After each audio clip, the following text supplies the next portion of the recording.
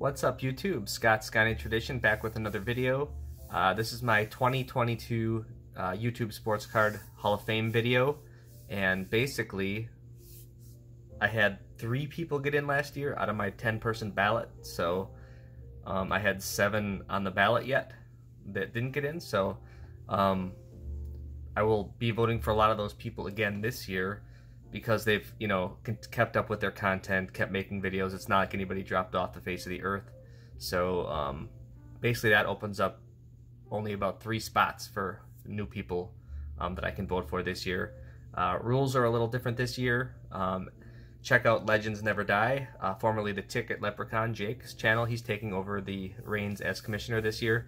Have to be doing YouTube for at least 1 year to vote, which seems reasonable to me, and have to be on YouTube for at least 3 years making consistent sports card content, which also seems like very reasonable to me. I do think those are good rule changes, and let's just get into the ballot because I'm excited. I always love this time of year because I get to talk about great channels, and it's like an injection of positivity into our community and into our hobby when we get to talk about the channels that we love and channels we think are deserving of the Hall of Fame. So let's start it off here. My first channel is this guy, Bart's Cards, formerly Bart the PSA card guy, and basically he has 872 subscribers, 513 total videos. Now that is a lot of videos, over 500 videos, and he's been doing this for 8 years, so he's been doing it a while. He's not a flash in the pan, somebody that's just come up over the last year or two. Bart has been consistently making videos for 8 years, and I think I've been doing it about 6 years. So and it's very difficult to keep that consistency over time. But Bart has certainly done that. I think he was at 721 subs last year when I voted for him, and he had 461 videos. So he's increased his videos and his subs from last year, which is all great.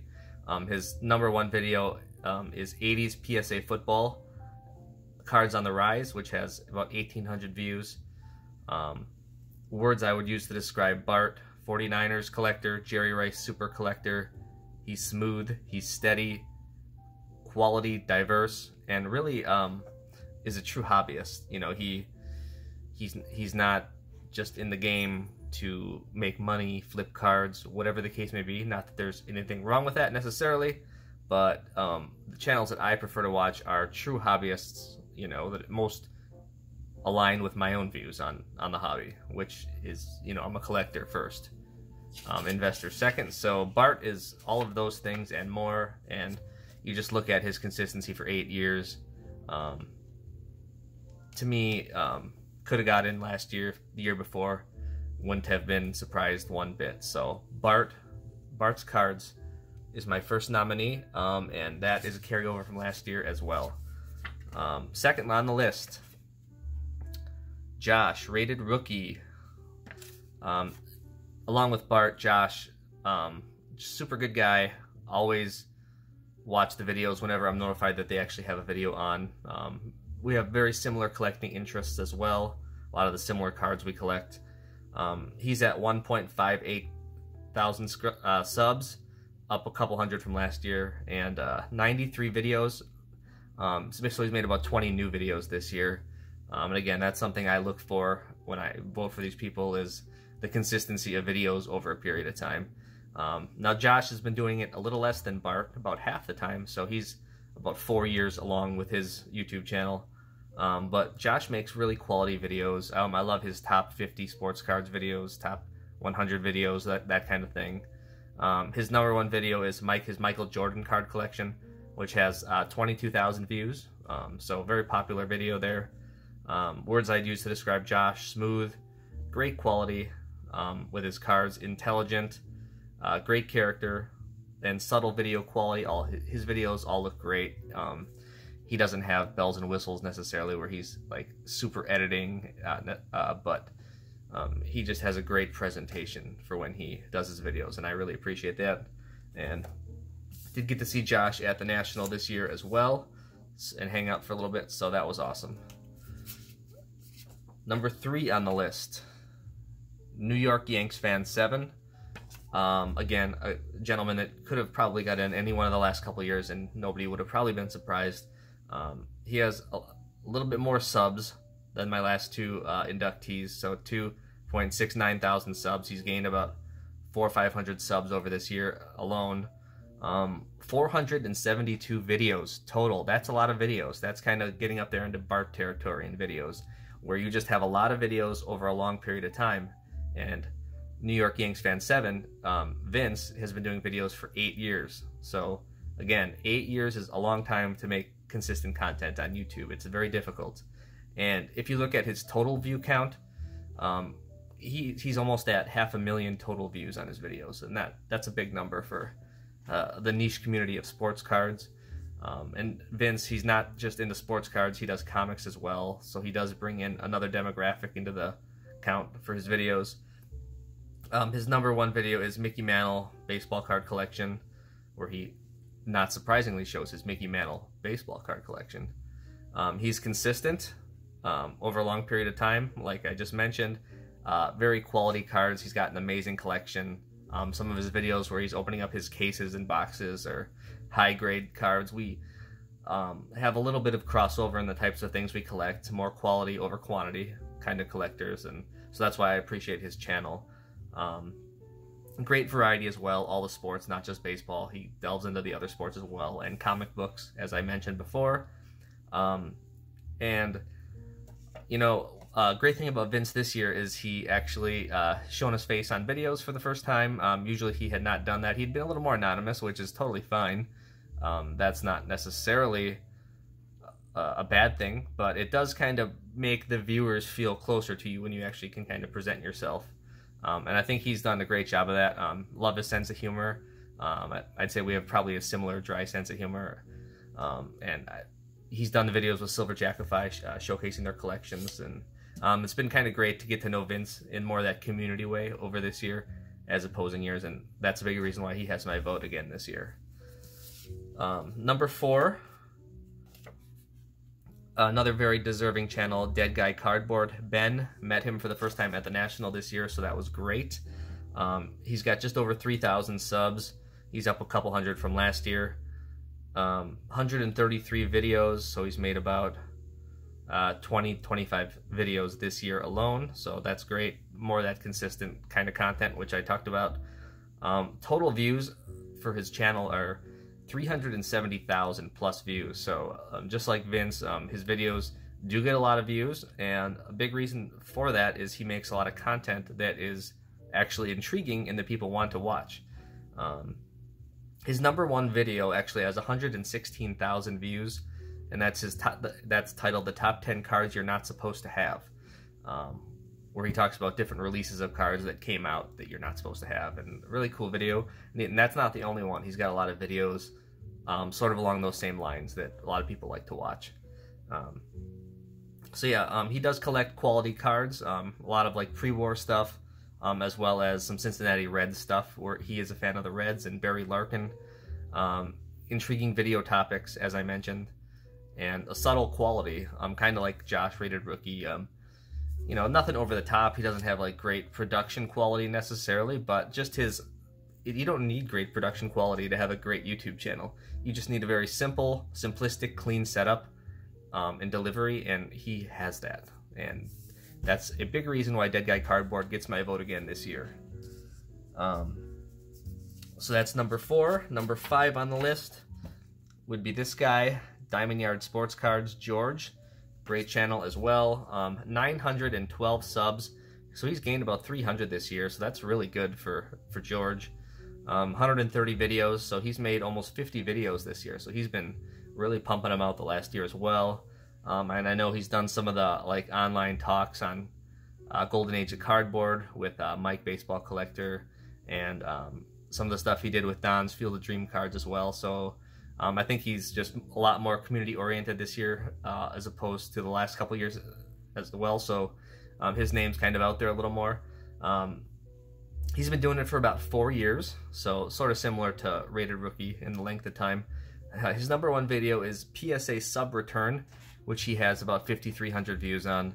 And he does a lot of submitting to PSA and kind of going through his sub returns and the grading game and all that. And he does grade a great variety of cards, everything from baseball, basketball, wrestling, football.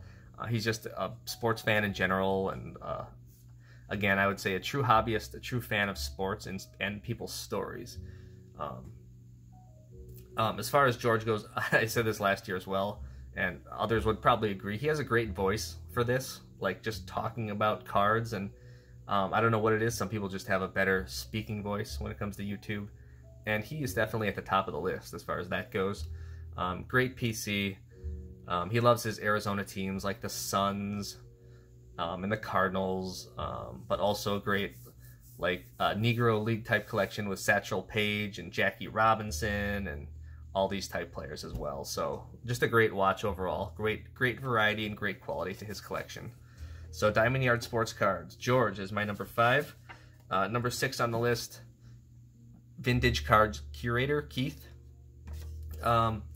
Has over 4,000 subscribers. He's gained 1,000 over the last year. Again, these are all people I voted for last year.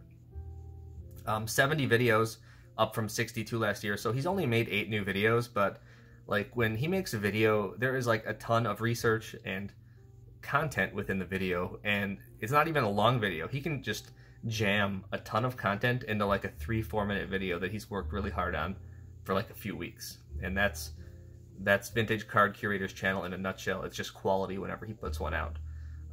His total views on his videos, he's only made 70 videos, but he's got 340,000 views on those videos. So that's a lot of views for a few videos. And he's one of the guys on this list that hasn't been making videos super long. He does hit the 3-year threshold, but definitely just super quality. If you're going to make this Hall of Fame list after only 3 years, it's because you do something special. And with Keith, he just has such great quality and such great information in his videos. He's hard to leave off this list for me. His number 1 video is, he talks about the rig system and the PSA fraud scandal. Sorry, the PWCC fraud scandal at the time. 34,000 views. And then things I'd use to describe Keith are just his research effort is second to none when he puts into a video. Intriguing topics and quality. And also, you know, for being a channel with high video quality content and a lot of views, he's very responsive to all of his comments as well, and so that's something that I look for as well. He's not just an empty code over there making videos. So love that about Keith, and he is number 6 on my list. And now the last person from last year that I'm voting for again this year is Dane, CardTech 710. Great channel. Again, about 3 years been doing this video, so he does just meet the threshold, but he's at 435 subs, 133 total videos. Hasn't made like a ton of videos this year necessarily, but he's had a real busy year as far as like moving and things like that go. So PSA Cross Grades is his number 1 video. It has almost 4,000 views. Things I'd use to describe Dane are generous. He's just sent some amazing care packages out to a lot of different people in the hobby. And he's also generous with his time and effort when he's doing his PSA subs. I know many people have been allowed to piggyback onto his subs, and he's just a trustworthy, good person, and a person that you'd want to have in the Hall of Fame, quite frankly. And the collection is great itself, high quality. You know, we collect a lot of similar things like high grade vintage, high grade Hall of Famers, even some modern stuff as well. So he's a quality over quantity collector, and that's a big reason why we resonate together. Very helpful as well. Again, yeah, Dane is just a good dude and a good channel. So go check out CardTech 710. Again, he's the last person from last year that I voted for that didn't quite make it, so got my vote again this year. Alright, so let's get into the 3 new channels that I'm going to vote for this time around. The first one is Amish Dave Archer. Dude has been around for a while. 11 years on YouTube making consistent content. And when I mean a lot of content, he has 1,300 videos in 11 years. It's a lot of videos. Not all of them are card related necessarily, but even if you'd subtract those away, that is still an insane amount of videos in the card world over a long period of time. So to me, that in its own is very deserving, and that really stuck out to me when I was looking back at some of these channels. He has 740 subscribers. He does do some live stream stuff he started over the last year or so, that kind of has gotten a lot more people engaged in what he's doing on his channel, which is great. #1 video is football card sale video he did. It has 12,000 views. And words I would use to describe Dave are great variety, which he does. He collects like a lot of really... Where I first kind of got with Dave is that we both are lovers of the old school game worn patches from like the early 2000s to mid 2000s, and especially football cards in that regard. But he has a great variety of stuff. He collects all the sports, great variety. He is from the northern Minnesota wasteland of snow and cold, way the heck up there. So being a Wisconsinite, I definitely appreciate that. He's very unique. He's unapologetic. He's just unapologetically Dave. So that's who he is. He's very comfortable in his own skin. This is what you see is what you get with him. If you don't like it, F off. If you do like it, great. I think he's a great guy. And he's been around a long time and deserves to be in the Hall of Fame. And I also have Opinionated on the list, which we all know he's very opinionated, but that's okay. And consistent. You have to be consistent when you make 1,300 videos over 11 years. So, Amish Dave Archer gets my vote for this year's Hall of Fame. Let's see, I got 2 left to go here. #9, Brad8671.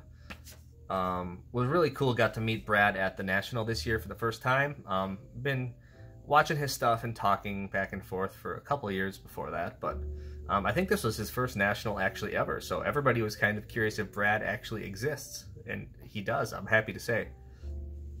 754 subs, 461 videos over 9 years. Again, we're talking about consistency over a long period of time. You know, his #1 video is just a big hit he got out of an Allen and Gintner box and has about 900 plus views. So, you know, this isn't like the flash in the pan, make a quick video to get a bunch of views. This is consistency over a long period of time.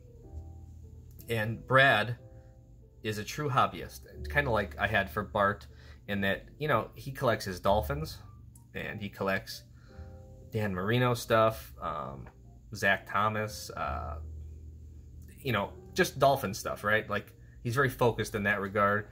He's not in it for the flip necessarily. He's just collecting his team, his stuff, just carving away at it over a long period of time. And, you know, being sort of a collector like that myself, I really appreciate that and really grasp onto that. His videos, he's very conversational. He talks about just the nature of sports in general, the nature of his teams, which I also like and can also relate to. He's very generous, known for sending care packages throughout the community, known as Bradley Claus. So again, that generosity in the community is a huge deal. The positivity, I just love it. And so that's another big reason why I'm nominating Brad. And again, got to meet him this year at the NSCC, so I can prove that he is a real person. So Brad, #9 on my list. My last vote is going to go to a guy whose channel I watch all the time, kind of watch all his videos. And he's been doing this for a while, over 10 years as well. So another guy that's been doing this a long time, and that is Joey Bertcat8. 430 subs. Again, 397 videos over that time is a lot of videos. Again, you're not going to get some big high view count stuff. He doesn't do like all these like intriguing like videos, or like videos that you know are dramatic that are going to get a lot of views. That's not necessarily how he rolls. His #1 video is just my story, and it has 400 views, just talking about who he is as a collector. Words I'd use to describe Joey are focused. Obviously, he's a Bart Star super collector, so he's got several hundred Bart Star autographs, one of the best Bart Star collections I've ever seen. And, you know, he's quality over quantity. Again, I love that. So he doesn't mind going a little while without picking up something, and then he will pick up something very nice when he does pick something up. when you get to be kind of an elite level collector like that, you're not just buying the next thing that comes across your screen. You are waiting, and you may only buy one thing every couple weeks or couple months. That's how it goes when you get to that point of collecting. So I love kind of following along with his Bart Star journey. Also, he does the Hall of Fame Spectra, the Panini Hall of Fame set with the on-card autographs of the NFL Hall of Famers. That's kind of been fun to follow. And a lot like Amish Dave, Joey is very comfortable in his own skin. I don't think he pretends to be somebody that he's not. He just is who he is. He's comfortable making the kinds of videos that he likes to make. He doesn't do things necessarily because you want him to do them. He does his own thing, and I love that about him. So BurtCat8, my final nominee into the YouTube Hall of Fame of 2022. So last but not least, being a current Hall of Famer, I do get to vote for the Lifetime Achievement Award, and I'm going to vote for the same person I voted for last year, and that's Troy, Packerscorner. Man, he's got some great videos.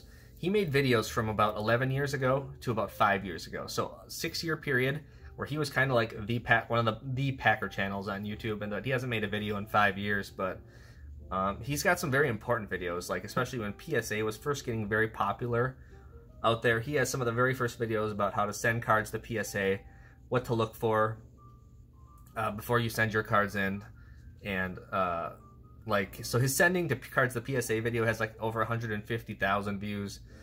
He actually has a video called Bike Spokes, sounding like a Harley when you have cards in the bike spokes, and that has over 300,000 views. So he's got some very interesting videos, and he certainly helped me out a lot in the beginning when I first started sending the PSA, and though he was the first guy that I watched in that regard, and I think Troy Packerscorner deserves to be the Lifetime Achievement Award.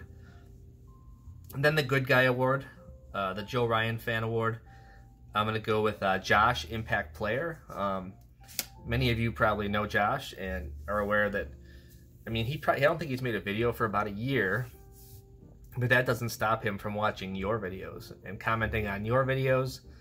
And you know, when Josh comments on one of your videos, it's kind of like you get like 3 sentences or a paragraph on your video. You don't just get a, hey, that's cool, or good job. And obviously a lot of us have time constraints and things like that, and that's all we can write. But Josh will type in like a whole paragraph about what he thinks of your video, and that's just the kind of person he is. And certainly would deserve the Good Guy Award because he's a great guy. I think he's really busy with kids and sports, and I can certainly relate to that as well. So you don't get a lot of extra time on your hands. But man, I just love what Josh, Impact Player, does for the hobby. He's also sent out just some killer care packages in the past to other people just because he wants to, not necessarily to garner people to his own channel, just because he wants to do it. And I can't think of a better person for that award. So that is it. I encourage everybody to take part and vote in the 2022 Sports Card YouTube Hall of Fame. It's a great time of year. You get to like learn about all these different channels out there, and man, it's just a good time. One of my favorite times of year. So with that being said, hopefully you guys all enjoy the channel. We will talk to you again soon. That's it. Enjoy your weekend.